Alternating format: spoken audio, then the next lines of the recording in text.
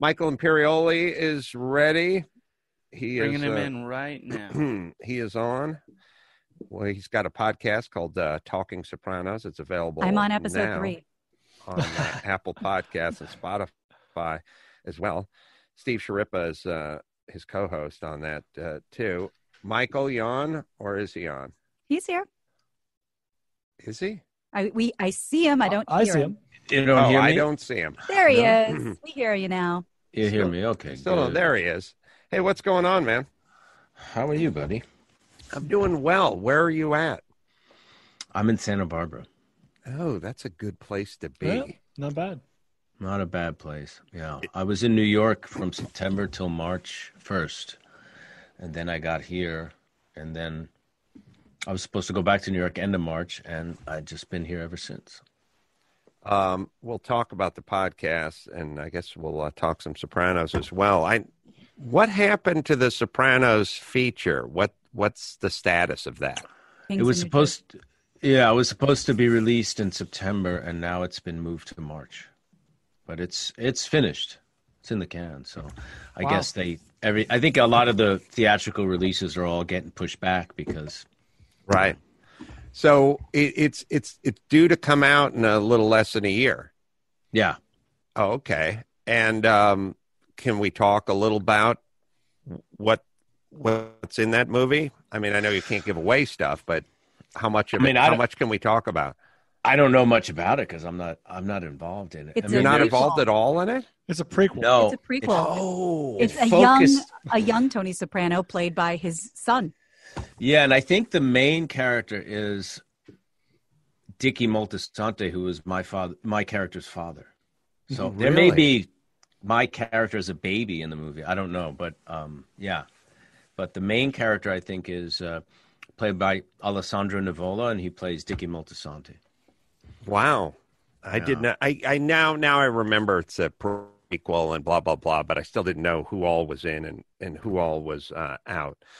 So Sopranos, where can we see the Sopranos now? Where's it streaming? Streaming for free on HBO Go. Actually, they've been streaming a lot of their classic shows for quarantine for people. It's crazy. I guess it's a public service for people, I guess. It's crazy. I mean, The Sopranos is a classic show. I mean, it's classic by virtue of it's great, but it's not that old. You know, it's like they're classics. It's like, something from the way back in the day. But Sopranos fits the bill.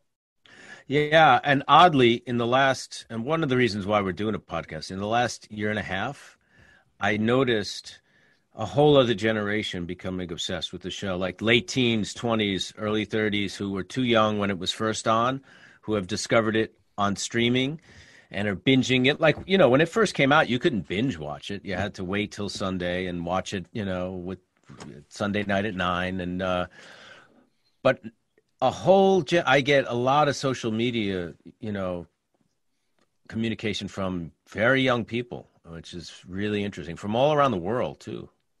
Yeah, well, it's interesting because we all had that relationship with sitcoms and, I Love Lucy and the Three Stooges and stuff that they just repurposed. All the cartoons. I mean, half those Saturday morning cartoons were stuff from the 40s and the 50s and 60s, and they just kept re-airing it, and it was brand new to us. I have kids, my 13-year-old twins, they've been all the way through Friends. My son's all the way through. They're all the way through The Simpsons. It's still ongoing. The Family Guy.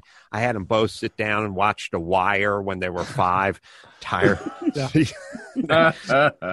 And I imagine that they will then get on to The Sopranos pretty soon. That'll be probably one of their next ones.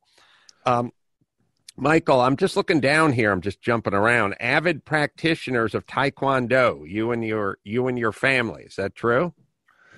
Yeah, we all started together the 4 of us started around 2002, and then my youngest started a few years after that.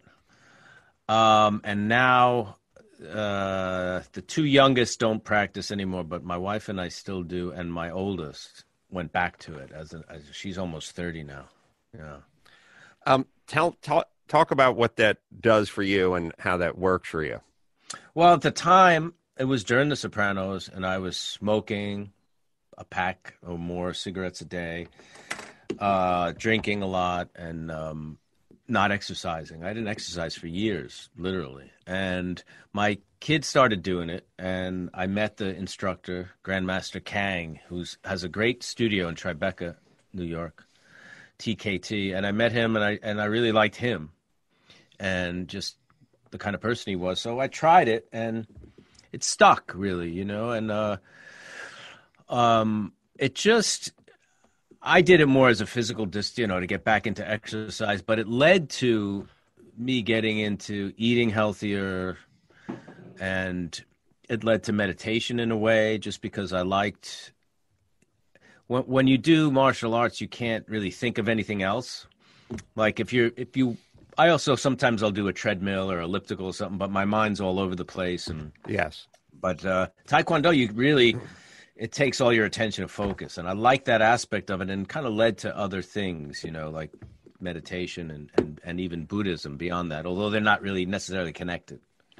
Yeah, we were talking about that over the last few shows about you can, jog on a treadmill or take a walk or something. But if you're still just kind of listening to the news feed or watching the news feed, it's not really going to serve its purpose. I mean, you'll burn some calories, but your brain will still kind of be fried from looking at graphics of body counts from COVID-19, But if you can get engaged in something where you can't really look away, I mean, the thing that's kind of liberating about any sort of sport where there's an opponent, or like I've always said, when you're driving a race car, there is no mind wandering anything. Right. If there's someone across from you on a mat, you don't drift off. It's impossible.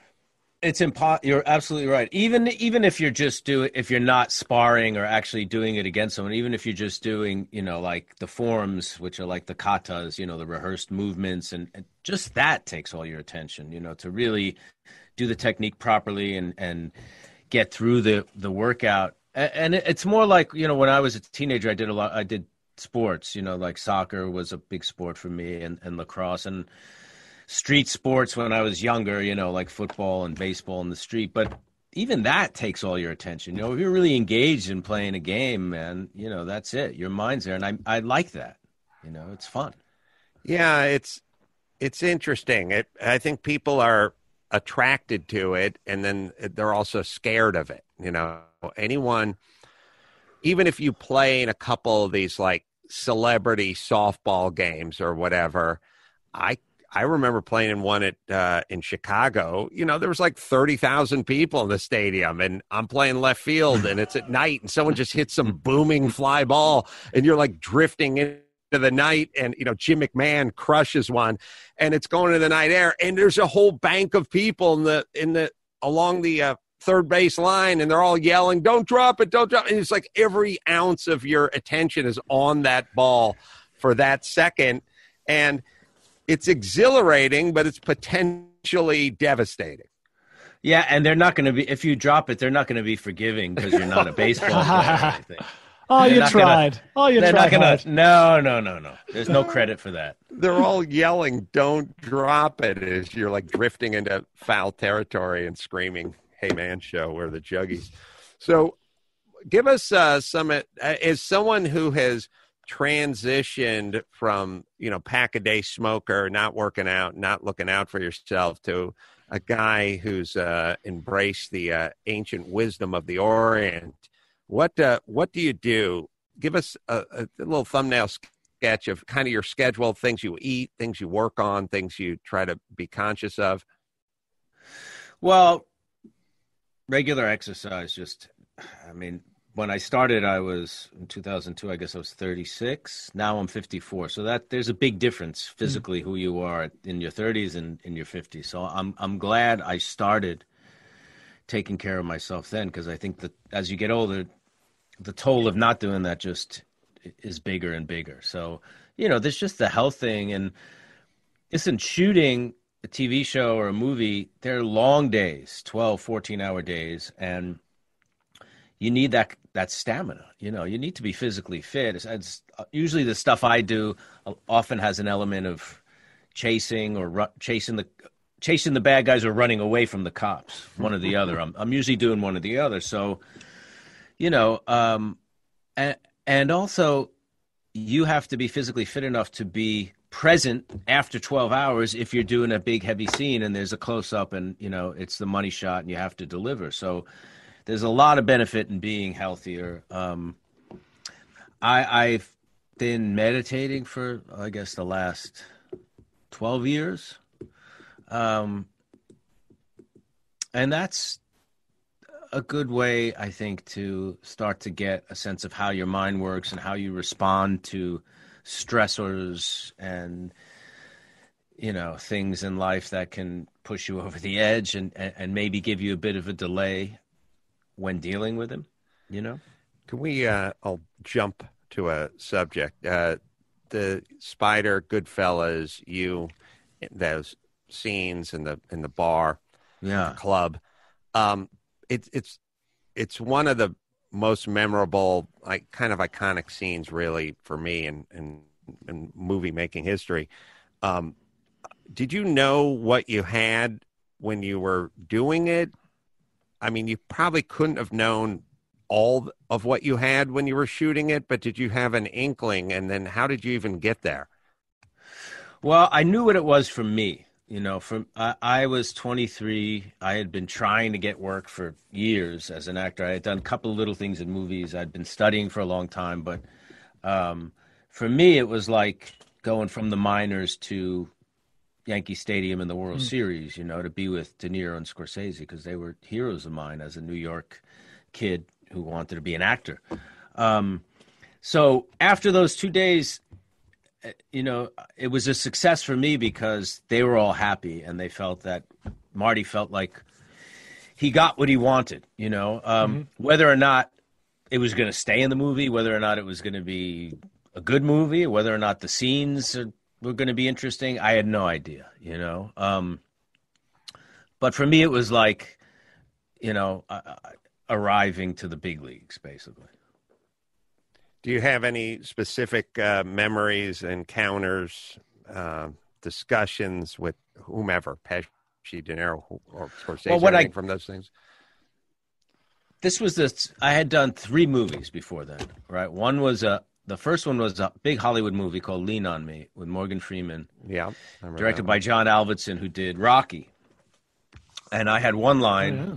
The line was, "Hey, I'm going to be a star," which got cut because I was so bad. Because I was terrified. I'd never been in front of a camera before. I'd been on stage and I had been a classroom actor and stuff, but I'd never been in front of a movie camera. And he didn't have a lot of patience. There was like 500 kids in the auditorium, high school kids who it was about a high school. Mm-hmm. And, there were a lot of kids in the scene with me, and he had no patience for me. And I did it once and I mumbled because I was nervous. And he's like, "Hey, if you don't give me something on that line, you're out of here." Which is terrible to hear on your first movie, He's known as the king of the underdogs. Yeah, there I am. See, I'm in the denim vest. Right by Morgan Freeman's right hand. Right. Oh, this is when he kicked the whole group. He kicked you out of school. Yeah.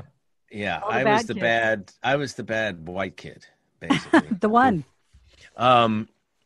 But so then I did 2 little things in 2 indie movies that nobody saw, and then I got cast in Goodfellas.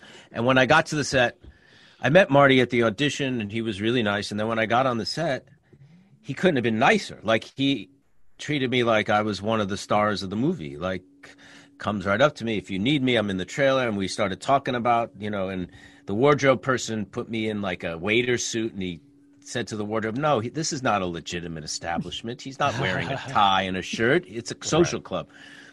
And he just included me in everything. And he said, "One thing I'll ask of you is to treat the actors on and off camera like the characters," which for me made it very liberating because I didn't have to be this intimidated young actor with, my heroes and stuff. I could just be this guy who's there to serve them, and take care of the table. So what I did was, and I don't know why I did this. I just had this instinct. In hindsight, I probably never would have done it after I became much more, after I became more professional.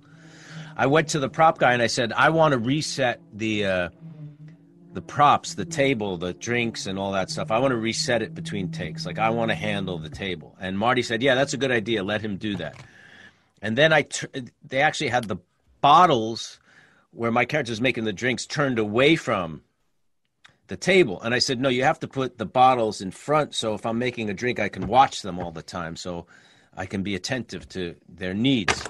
And they did that, which in the moment seemed normal, but when I look back, that's a really ballsy thing, you know. But in the moment, I didn't think it was. I just was like, because he made me feel like I belonged there, and it was time to play and have fun. And you know, I'm forever grateful for that. You know, but do you think that you would have thought to do that if he didn't say you are this person, they're those people, and stay in that role? Or stay in that mindset? Because if you're in that mindset, you would be thinking, if I did work here, I would put the bottles here and I would do that. Do you think that subconsciously sort of gave you the courage to do that? It was that, and it was his kindness, you know, by making me feel welcome, by being patient and making me feel comfortable. Because when an actor feels tension, especially a young actor, because you're so vulnerable, you want to be a success and you know, you want to be good and you want the director to like what you're doing. You know, when there's tension, you close and you're not going to be creative and you're not going to follow impulses. It's such a weird thing. I've always kind of felt that, you know, you work with people that are high strung and they're tense and they're this and they're that. And they're kind of like, don't fuck this up now, act or go or read the prompt or whatever it is. And you're like, you're not going to get 1/10 out of me as good as you could have got if you said, hey man, have fun. If you fuck it up, we'll just go again. You know, like it's so much better to approach it that way, but there's still people that run it like the fucking great Santini's playing a basketball game, you know, fucking elbow you and tell you to get out of the way and you're no good. And it's like, I just don't get it. I remember a million years ago, me and Jimmy and his cousin Sal were doing some big MTV live football halftime tailgate extravaganza. I think they let us go out there in like 2003 or something. And we went out to San Diego and we're doing this big, sort of just MTV guys from the Man Show extravaganza. And like Cousin Sal had to do something. And Cousin Sal not really been on TV at that point.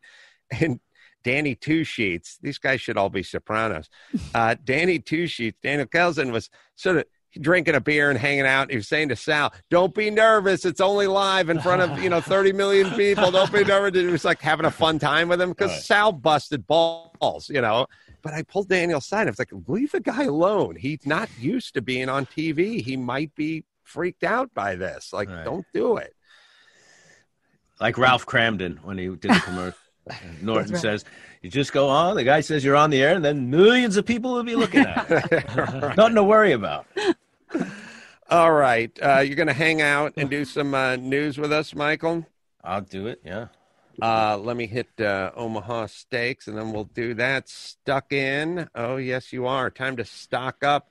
Get some Omaha Steaks. They deliver the world's best steaks and a huge variety of family favorites. Without leaving your home, will come right to your door, nice and clean and fast. Right now, they got a limited time stock up sale just for our listeners. You can go to omahasteaks.com, enter Adam into the search bar, and unlock unique savings just for my listeners. I've been enjoying a lot of their offerings. I have my nanny Olga making me up. Had the steak with the chimichurri the other night. Had the mushroom burgers. All the recipes are online at omahasteaks.com. And you're going to get 50% worth of savings. You save 50% on your order when you put my name into the search bar. And free shipping on orders of over $69. Right, Dawson? Never been a better time to stock up on Omaha Steaks. Stock up sale is going on right now with ready-to-ship packages. Save 50% or more, plus free shipping on orders of $69 or more. That's omahasteaks.com. Type Adam in the search bar. All right, let's take a quick break. Oh, I'm just looking at a picture of Cousin Sal from the, I guess it was Raiders and Tampa Bay was was that one? Yeah. Oh, we're looking at a picture. It's me, Jimmy, and Carson. It was Daly the year that the Kimmel debuted, right? Because that was the year Tampa Bay won. Yeah, we went down there.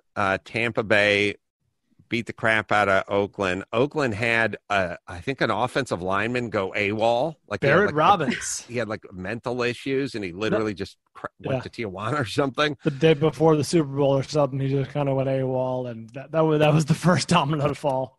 Yeah, and then we came back and launched Jimmy's show, and I think Warren Sapp flew on a helicopter from San Diego to Hollywood to be the lead guest on Jimmy's show. All right, so that was that. We'll walk down memory lane. All right, we'll take a quick break. Michael, hang with us, and we'll do news with Gina Grad right after this. News with Grad, news with Gina Grad, breaking viral, all those crazy Trump tweets. Give me news with Gina Grad, trouble in the Middle East, celebrity drunk meltdowns. Deep news with Gina Grad. The news with Gina Grad. Well, of course, there is a lot of news today, especially pandemic news, but I cannot miss this opportunity to speak with Mr. Imperioli this close and not ask you a question, if that's all right. I'm one of those crazy fan nerds that's seen the series 17 times, and we just finished it again recently, and the podcast is great. I finished the second episode. I have the books. I'm a crazy person. My fiance, who's seen the show as much as I have, believes to his core that this show is not about the mafia. It's about children learning how to deal with the effect that parents with behavioral and personality disorders have on their children.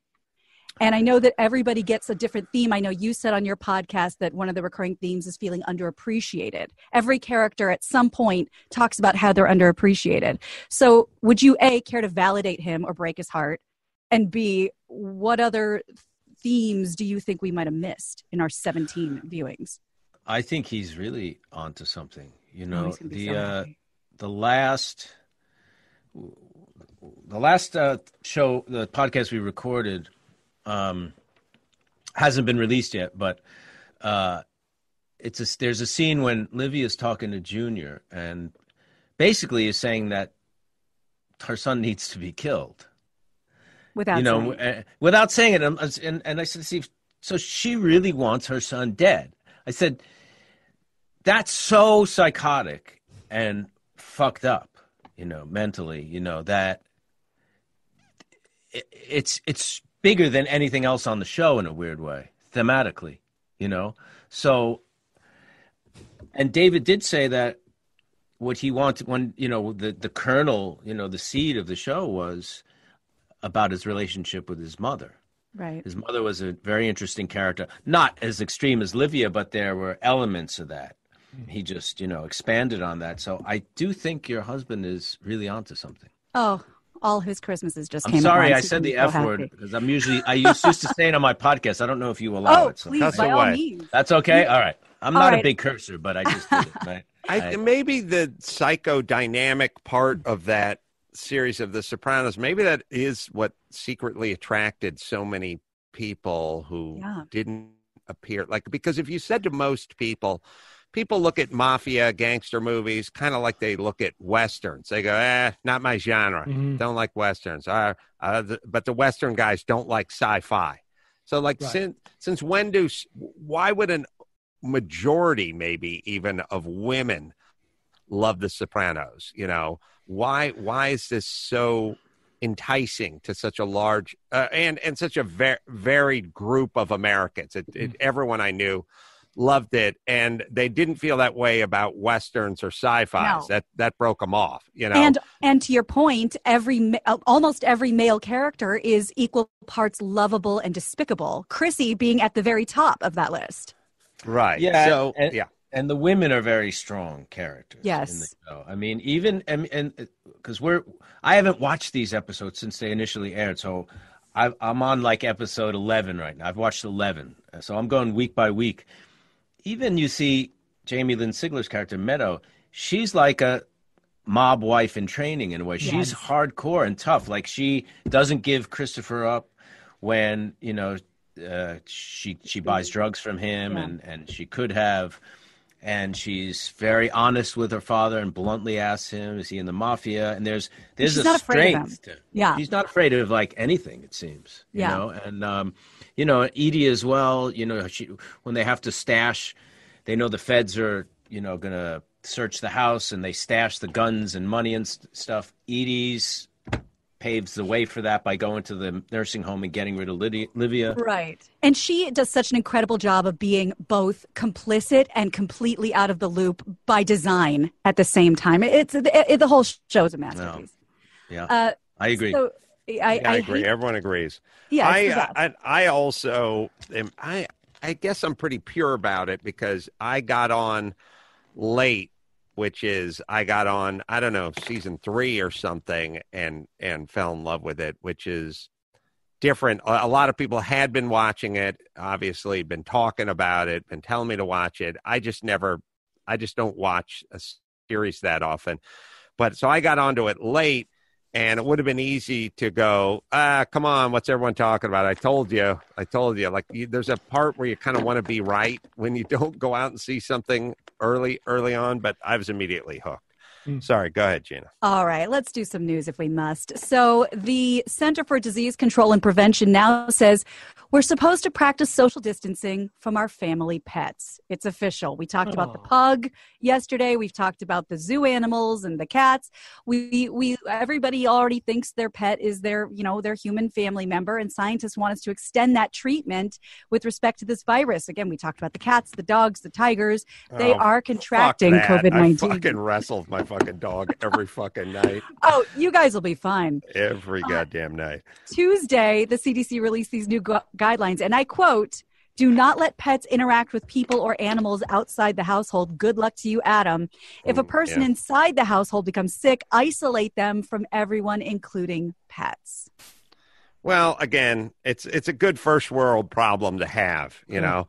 While other countries are thinking about eating their pets, we're talking about getting maybe the ultimate social distancing in a bizarre way, actually eliminating the pet and consuming it. Ingesting the pet.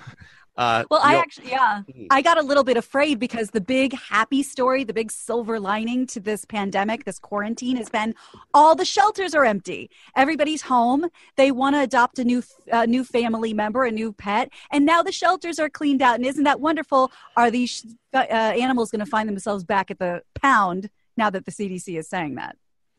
I don't know, but if I can't go out with one of my friends and have a goddamn steak and a martini, I am going to eat someone's pet.